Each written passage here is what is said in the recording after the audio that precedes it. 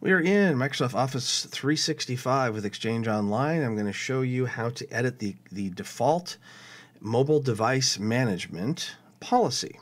So we're going to get there by clicking on Admin, assuming you are the admin, so you can make those changes. And that will take you to the Office Admin Center. And from there, you're going to click on the bottom left-hand corner icon and click on Exchange. That will take us to the Exchange Admin Center.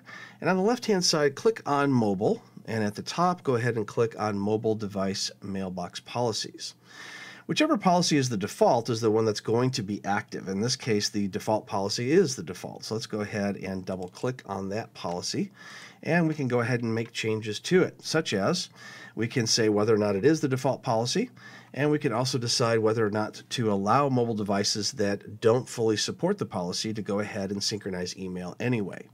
Not the most secure thing to do to leave that checked, so let's go ahead and uncheck that and then click on Security. From here, I'm going to recommend that you require a password, but instead of a simple password, we're going to say, hey, why don't you require an alphanumeric password that has at least one uppercase, one lowercase, and at least one symbol. Now, you can change that by hitting the drop down and choosing up to 4 symbols if you like. We can also check to require encryption if we want, say what the minimum password length is, number of sign-on failures before the device is wiped, and you want to be careful with that one because as soon as you hit that number, it will wipe the phone. And then require sign-in after the device has been inactive. How many minutes would you like to set that for? And enforce a password lifetime. So the typical amount is 90 days, but you may want to have a different one or not at all.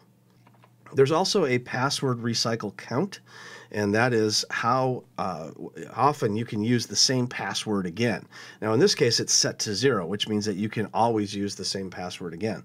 But if we change that to 5, for instance, then that means that the password we used the very first time, after it expires 90 days 5 times, the 6th time we go to reset the password, we can go back to our first password again.